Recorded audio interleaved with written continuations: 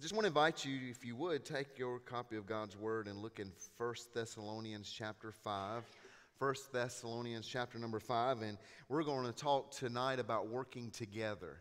One of the great joys of being a pastor is working together, and one of the things I love to do is to get people moving in the right direction and building the church and building the kingdom of God and joining God in what He is at work in.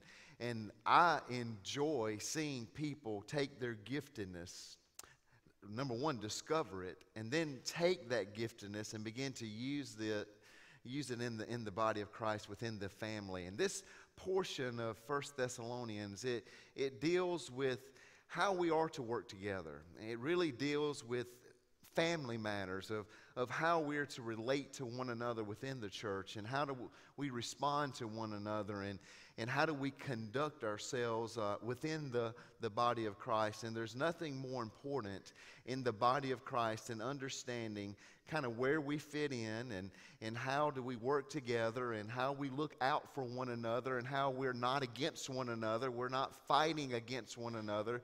I mean, this is a team. This is a family is really the best analogy. And we know how family goes. Sometimes it's hard to be in family. Family issues happen in families. And so we're going to see what God's Word says about that. So we're going to look at just a few verses tonight, in verses 12 down to verse number 15. Paul writing says, "But we request of you, brethren, that you appreciate those who diligently labor among you and have charge over you in the Lord and give you instruction, and that you esteem them very highly in love because of their work. Live in peace with one another. We urge you, brethren, admonish the unruly, encourage the faint-hearted, help the weak, be patient with everyone. See that no one repays another with evil for evil, but always seek after that which is good for one another and for all people." Now, whenever you read verse number 12 and 13, it's one of those passages that as a pastor is kind of hard to kind of talk about, because it's really saying that you need to appreciate those who lead you. You need to appreciate your pastors. And I can't tell you that if not weekly, at least monthly, without a doubt, I talk with pastors that struggle in churches. I talk to so many of those pastors that have felt the disappointment of ministry within a church.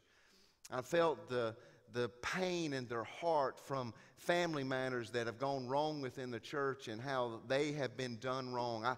I can't tell you, just within the last year, I can name 4 specific pastors that are no longer in their church because of conflict that happened within the church. And really what we find is a lack of appreciation for leadership. And don't get me wrong, some pastors probably deserve to not be at their church any longer. But the problem is it all comes down to this. There's a failure to love. There's a failure to communicate through love. There's a failure to trying to get on the same page to make sure that you're going in the right direction. And it's interesting when you look at church history. We look at Jonathan Edwards. Jonathan Edwards, probably the greatest theologian of his day, could be one of the greatest theologians in American history. Jonathan Edwards, who was at the epicenter of the First Great Awakening, one of the greatest moves of God in the United States of America happened under Jonathan Edwards' preaching. Jonathan Edwards was at his church for 23 years. And after 23 years of ministry and 23 years of preaching the truth, and if you ever read any of Jonathan Edwards' sermons, you got to be awake, first of all, because they're very weighty. That Puritan language, and you just hear it. It's just so rich with theology. 23 years, and after 23 years, they ran him out of his church. Matter of fact, they not only ran him out of his church, they so put him down that Jonathan Edwards could not find another church even in that area.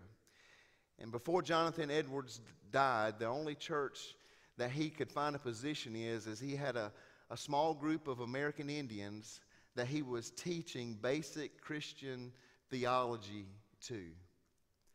Jonathan Edwards. What about the great Baptist pastor Charles Spurgeon? Charles Spurgeon, probably the greatest Baptist preacher that has ever preached. Whenever Charles Spurgeon would preach his sermons, he would then go and they would be put in print, and it was often said there was not one ship that left London without a copy of that week's sermon by Charles Spurgeon. Charles Spurgeon's sermons were actually published in New York newspapers here in the United States. He would preach them one Sunday. The next Sunday, they would be in American newspapers.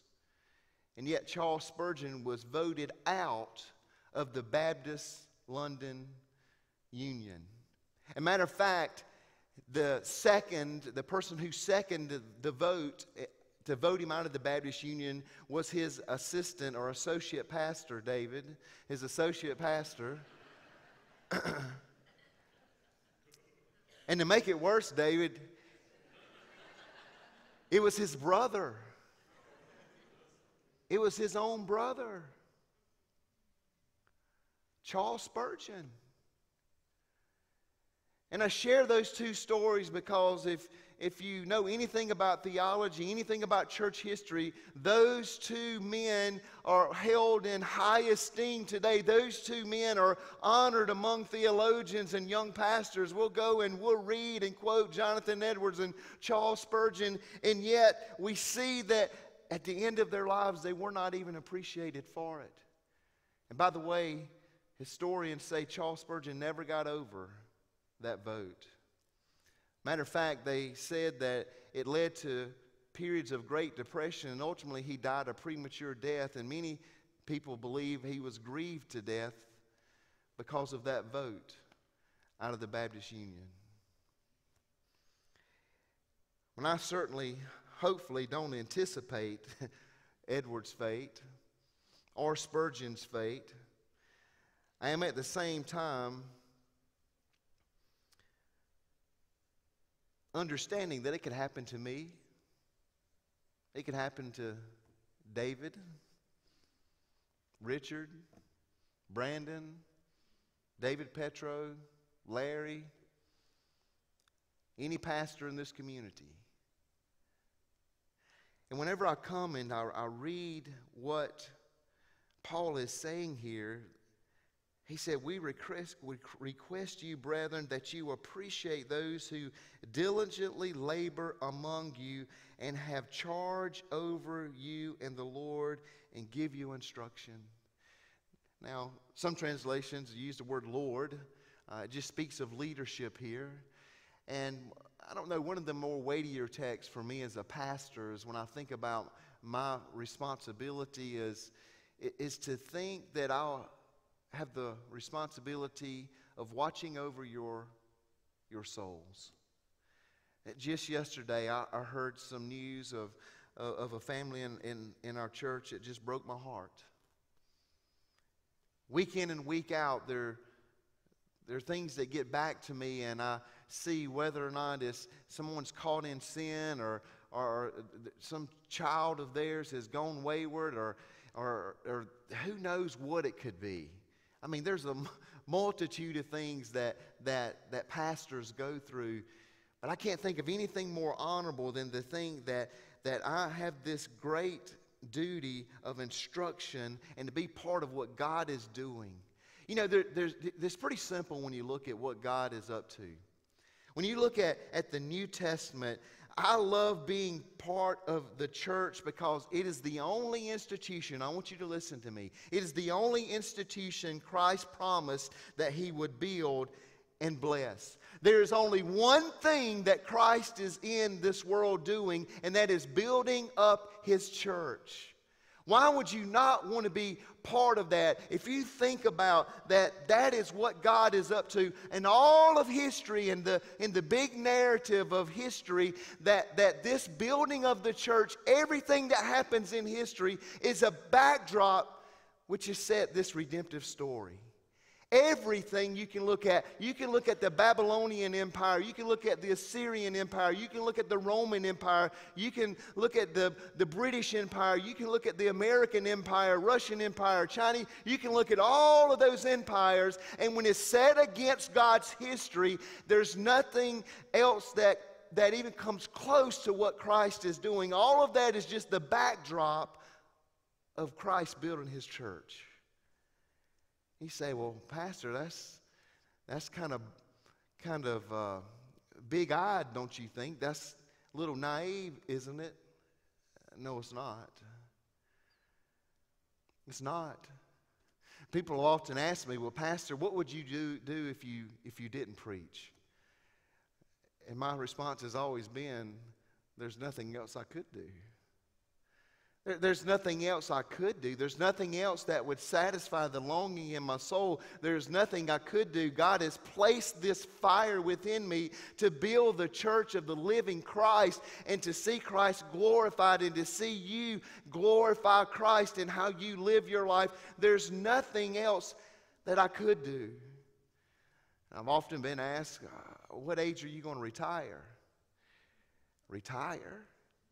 How can you retire? How can you step back in this grand story of redemption that God has called me into in the building His church? How can you retire? Now, let me just say this. I may retire from this church sometime because this ain't no old man's game here.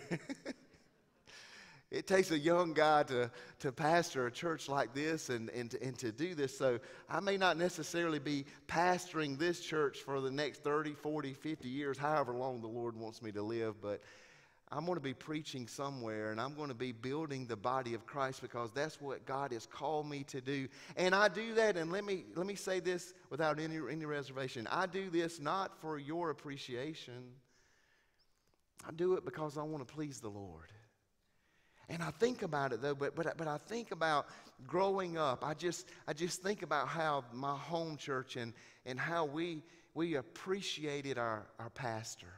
And that's one of the things that my grandmothers and my mom and dad taught me is a love for our pastor and how we just would just encourage him, and we would do everything we could to appreciate him and to lift him up and to say how much we love him. And I just want to encourage you to do this, not for my sake, but for every other staff member, sometime this week or sometime this month, just write a letter, give them a phone call, send them a text, stop by their office, and just tell them how much you appreciate them. Because I'm just telling you, I don't know any of you would know how many hours these guys really put in around here. I mean, these guys work and work and work, and they labor, and they do so because that is the calling on their life. So I just want to encourage you to appreciate these guys. And so after he says that's what we're to do, is that we're to appreciate those who are in charge over us and those who give instruction, and that you esteem them very highly in love. Look what it says. Very highly in love because of their work, and live at peace with one another. I often find that odd. Why would he be talking about leadership and then talking about loving the pastors and then live in peace with one another? Some of the ugliest fights I've ever seen have been in church.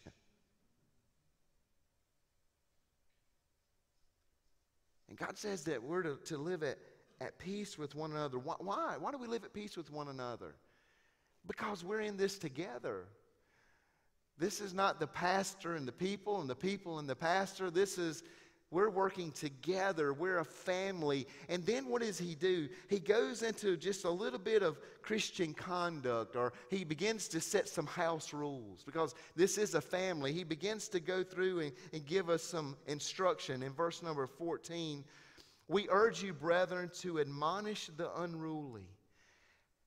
He says to take care of the members, to admonish the wayward members. The word wayward there, unruly, means careless. It's a picture of someone being out of line. It applies to a soldier who could not keep rank, but instead he kept on marching to his own way.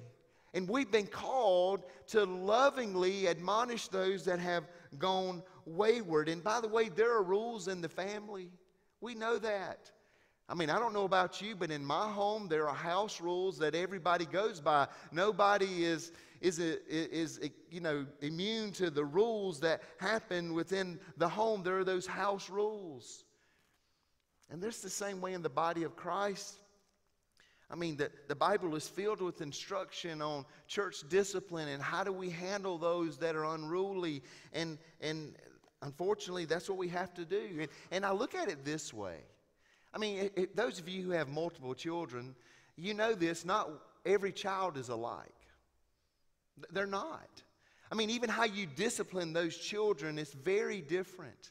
And we need to be careful. And as a pastor, and when those times come that I have to go talk to an individual that's kind of gone wayward, I understand that I have to have the conversation, but every conversation is different. And one of the things I don't want to do is I don't want to rob that child of his identity. I want them to keep their creativity. And I know that children rebel, and you have to handle those children differently. But you need to let those children know, I love you. I want the best for you. But you need to understand there are house rules, that there are certain things, there are certain standards in the house. There are certain standards in the house of God. And so our job is we have to look at those wayward members, and as the text says that we have to admonish the unruly, but then we encourage the faint-hearted, the worried members. You know what that word literally means? It means little-souled. The little-souled people. Now what does that mean, Pastor? Those who are very timid, those who are afraid. Dare I use the word, those who are prone to quit? Yeah, there are quitters in the church. There are those that will get their feelings hurt. There are those that doesn't go their way, and all of a sudden, they're just going to give up on the family. They're just going to walk away, and they're going to have their feelings hurt. And by the way, there are those in our families. You know that. My two children, they're different between night and day. Abigail, she's not in here. Don't say anything about this. So I hope she's not in here. She was downstairs working in the nursery. She's a lot like her dad. She's so much like me. And sometimes I have to kind of handle her a little more care than I did with Andrea. You know, Andrea, I could just and she could just take it. I can look at Abigail and just barely raise my voice, and it's, oh, good.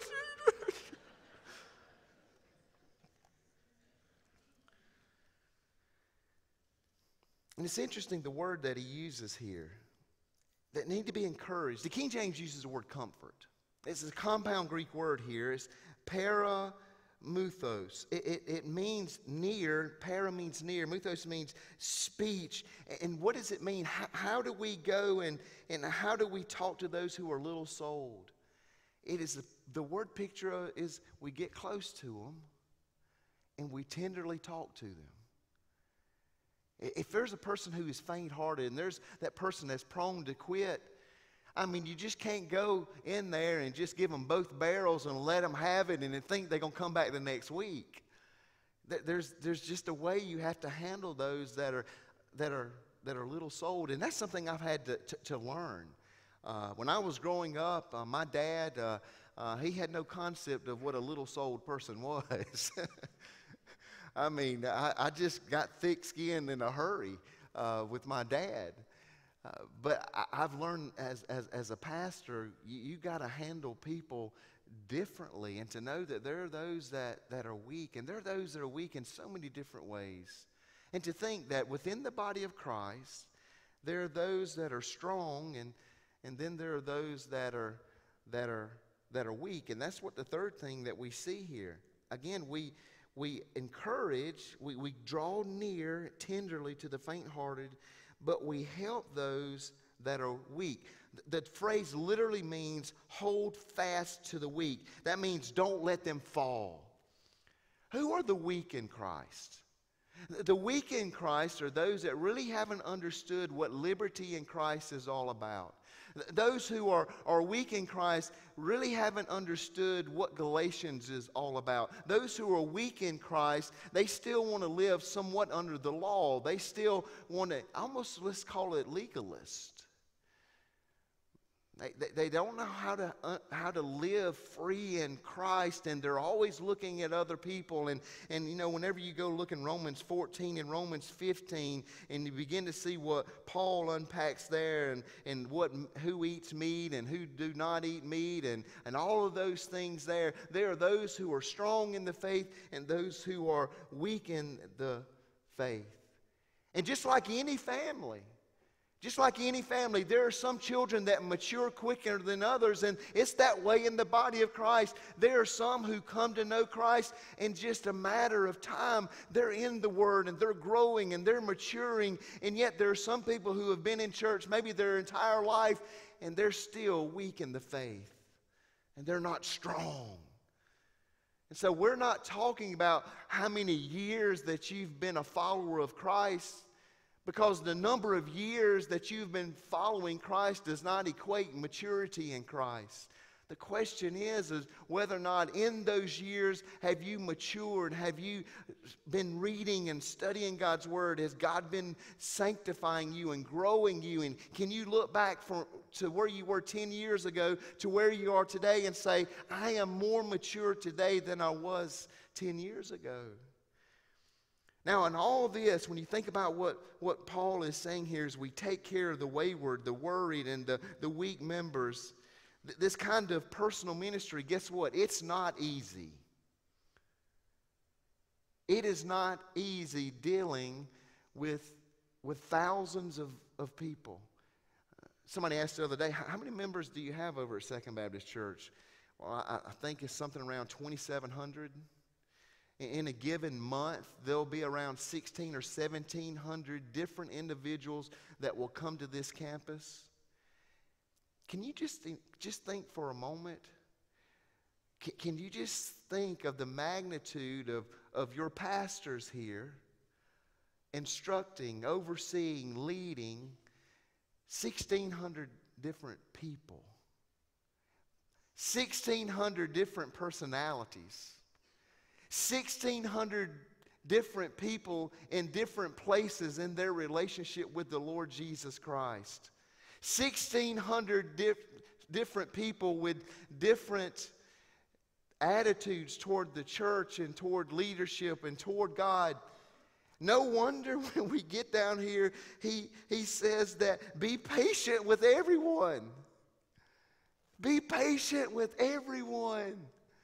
I wish I could say I was the most patient person in the world, but God continues to teach me patience. There's some weeks that I just go home and I walk in the house and Leslie, she just sees it on my face. She goes, well, what happened today? I'm like, you don't even want to know. You don't even want to know. You just do not even want to know. Be patient with everyone. Do you know that it's been joked, and people say this, ministry would be great if it wasn't for the people? You ever heard that said? Do you understand that as different as we are, how big our family is and what it takes through prayer and through submission to one another to working on harmony and working on unity and working on our love? How do we keep this thing together? It is but by the grace of God that we do what we do here. Make no mistake about it.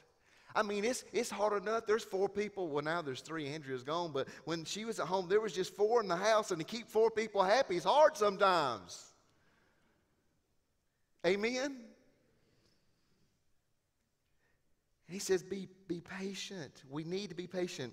It takes patience to raise a family. It takes patience to live together in unity and harmony. Because God understood what we wanted to do. He understood what we want to do. Look what verse number 15 says. See that no one repays another with evil for evil, but always seek after that which is good for one another and for all people. God understood that whenever we don't get our way and things aren't going the way we should, we just want to repay evil for evil. We want to retaliate. That's like the human nature. That's Brian wanting to come out. In my house, we call it little Gene. That's my dad. That's Gene wanting to come out. And I love what we read in Romans chapter 12, verses 17 through 21. Now listen to this, Romans 12, 17 through 21. Never pay back evil for evil to anyone. Respect what is right in the sight of all men. If possible, so far as it depends on you.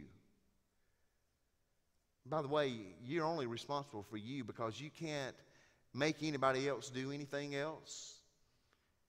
You can only take care of you. So far as it depends on you, be at peace with all men. Never take your own revenge, beloved, but leave room for the wrath of God, for it is written, vengeance is mine, I will repay, says the Lord.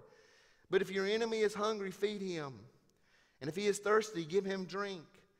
For in doing, you will heap burning coals upon his head. Do not be overcome by evil, but overcome evil with good. And he's here, Paul in Romans is talking about how we treat our enemies. And we're talking in Thessalonians about the body of Christ. We're talking about the family. How we can't repay evil for evil.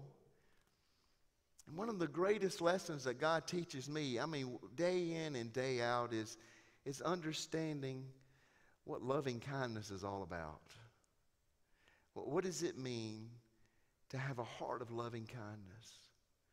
What is it like when someone in the family talks bad about you? I know what it feels like for those in the family to make accusations towards you. I know what it feels like to be in the body of Christ and have the darts thrown at you and to question you. Listen, I know what it's like for people in community to do that. I understand that. But my heart has learned to just walk in loving kindness and to know that that's what Christ would do. Regardless of what anybody says to me. And here's the hardest thing, what anybody says to my family, that in loving kindness, I have to be patient. You see, if your motive, listen to this, if your motive is a desire for appreciation and praise, you're going to be sorely disappointed. As you minister to people in the church, whether it's through your life group or whatever ministry that you're in, and when you're ministering and you're doing that and you're doing it only for appreciation, you're sorely going to be disappointed. If your motive is ourselves, your servants, for Jesus' sake, as 2 Corinthians 4:5 says, you will never be disappointed. That we do it all for the sake of Christ. We do it for the glory of Christ, because I want to back up and just say this. Everything that we do, it is joining Christ in doing the one thing that he's at work doing, and that's building his church. Every night when you cut the news on, and you see things happening all over the world, and that's the headlines, and you can get USA Today, and you can see the front page of USA Today tomorrow, and you can see that headline, and you can read what it says, but you know what the greatest news that's happening? It's Christ is building his church, and that's just the backdrop against which he is doing that. And to think, you're part of this story that God's writing. The greatest story that is being written in all of humanity is the building up of Christ's church that you're a part of, and that your responsibility as part of the family is to appreciate those who are leading, to look out for the wayward, for the worried, and for the weak. Do it with great patience, and make sure that you don't pay back evil for evil. Understand what it means to live in God's loving kindness.